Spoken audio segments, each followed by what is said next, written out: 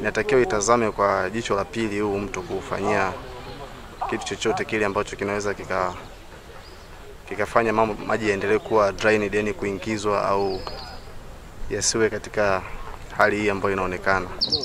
Ruaha ni miongoni mwa mito yenye manufaa kwa jamii na taifa kwa kuwa maji ya mto huu husaidia ustawi wa wanyamapori katika hifadhi mbalimbali ikiwemo hifadhi ya taifa ya Ruaha ambapo wanyama, ndege na wadudu mbalimbali maisha na uhai wao hutegemea uwepo wa maji.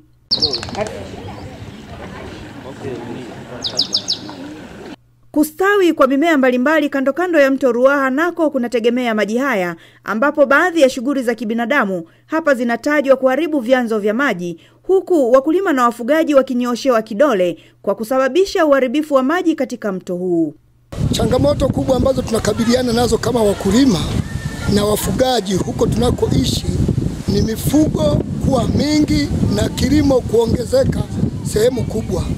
Lakini ninashauri kuwa changamoto ambazo zinatakiwa zifanyike kwa sasa ili zitusaidie ni pamoja na serikali kuto kuingiza mifugo kutoka nje ya wilaya husika na kutenga maeneo ambayo wafugaji wanaweza wakawa wanakwenda kulishia mazao yao, ni pamoja na kuwapelekea maji.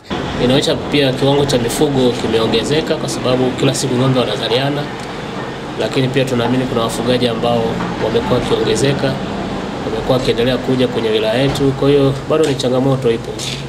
Lakini pia kwenye swala la kilimo kwa sababu shughuli za kilimo zinaendelea.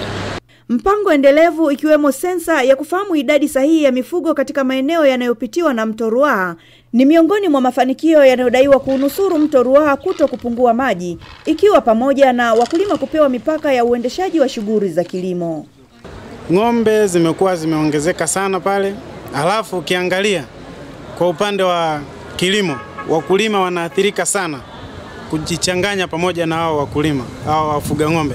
Hao wafugaji hawana ule utaratibu ambao wamepangiwa na serikali, kwa sababu serikali kikubwa inatakiwa ifuatilie, iangalie eneo hili ng'ombe zinahitajika ziwe kiasi gani, kuwe na sensa ya ng'ombe zinazohitajika kulingana na eneo, kwa sababu eneo linakuwa ni dogo alafu mifugo inakuwa ni mingi.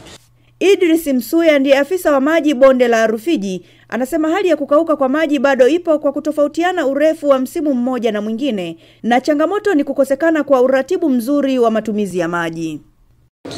Hali ya mto Ruaha kwa sasa haijawa mbaya sana, lakini bado changamoto ya kukauka kwa mto imebaki.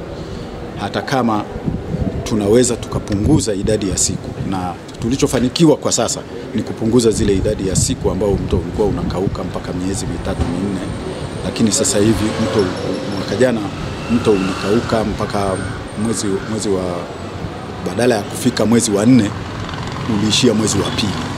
Kwa hii changamoto kama serikali haitajikita kutoa elimu kwa wakulima kulima kilimo cha kisasa itakuwa ni shida. Mtu mmoja anataka awe na heka 15 ambazo hawezi kulima kisasa.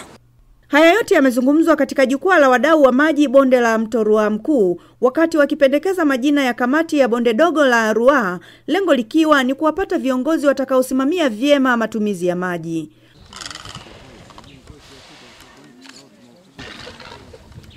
Oliver Moto, Star TV, Iringa. Bofya kitufe cha subscribe kisha gusa alama ya kengele kupata taarifa za Star TV muda wote wakati wowote.